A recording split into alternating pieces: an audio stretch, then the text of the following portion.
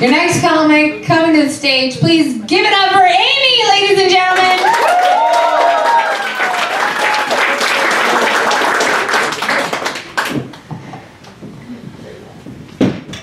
Hello, everyone. Are you still awake? Yes. Okay. My name's Amy. As you can tell, I'm Asian. I grew up in China for 18 years, and then in 2012, I came to live in Markham, which is still kind of China. But I did get a little bit whitewashed, but not whitewashed enough to be a banana Asian. You know, the kind of Asian that secretly want to be white, but also want to get as tan as Ariana Grande. I also don't fit in with the lemon nation that want to make themselves as pale as Snow White. I identify as a corn, or an omelette, or whatever food that you cannot tell if it's white or yellow on the inside. I was whitewashed enough to join an LGBT student group back in university as an ally, and that freaked my parents out because they believed that I would turn lesbian one day and they would never have grandkids again. And my mom is sitting right there in the audience, so I want to say, hi Mom, I'm 5% lesbian. She doesn't speak English. See, she's fine. My parents were really happy to find out my first boyfriend was Caucasian because they believed that makes baby look cuter. That's how little faith they have in my Asian face. But there's a huge issue about dating a white guy. We always have issue over food. For every single meal, I have to pick out all the mushroom from his plate and finish them.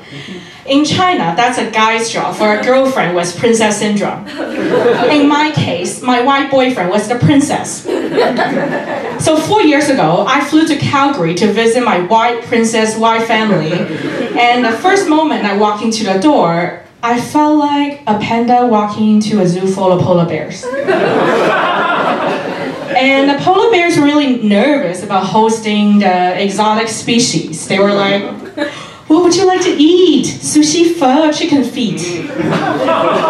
And I replied, don't worry, we Chinese people eat everything but bat soup. My second boyfriend was Asian, and thank God we never had issue over food again. Ever since then, I only dated Asian guys, and I switched from poutine to dim sum and never turned back. Growing up as Chinese, I had a lot of role models. For example, Chinese grandparents. They're very healthy. Every time I go to Good Life Fitness in Markham, 80% of my Zumba class are Chinese grandmas. That made me feel very mature. And every time I go to a party in whatever city around the world, I can always see Chinese grandparents playing Tai Chi. And that is how we Chinese people dominate the world through martial arts. Chinese grandparents are also environmentally friendly. My grandma, even in this weather outside, will still go out, pick up empty water bottles from the road, and sell them for a profit. She's a great businesswoman with social responsibility. Chinese grandparents are also great fighters. If you ever wonder what World War III looks like, go to Costco in Markham. And just watch all the Chinese grandparents fighting over free samplers and discounted omega-3 pills. They fight like warriors. As a Chinese girl, my mom thinks I'm a dishonor to the family because I'm very clumsy. I have bad attention to details and very forgetful. Sorry, what did I just say? Whatever. I have trouble using the public washroom. For example, I accidentally went into the male's washroom a million times, and that's why I'm so happy to find out my company has gender-neutral washroom. How inclusive they are for people like me.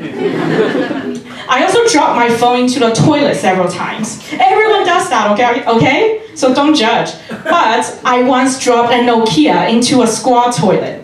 If you've never been to China, a squat toilet is this hole in the ground where you have to do a perfect Asian squat. But when I was standing up for my Asian squat, my phone slipped out of my hand. It was a Nokia phone, so a Nokia was half size of an iPhone. and I thought at least get stuck at the toilet hole. But my Nokia got sucked right into the black hole with this deep, straight, vertical tube attached underneath it, so that I didn't even hear a splash sound. I'm pretty sure my Nokia is still falling today into the center of the earth.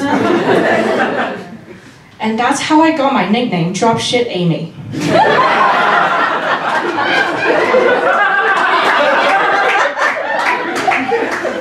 I also have trouble using the public washroom. Oh, I just said that. Sorry, I forgot again. I wanted to say, I have trouble using the toilet seat. As a germaphobe, when there's no toilet seat cover available, I will use several pieces of toilet paper, make a perfect circle around the lid, so my butt will never get in touch with the germs. But because I have a short-term memory loss like Dory, sometimes I forget about the toilet paper that I put there. So there's one time I used the toilet at work, flushed the toilet, washed my hand, went back to my desk, went to a meeting, hang out with my coworkers, got off work, and then was told by the security guard that I have a white tail behind me.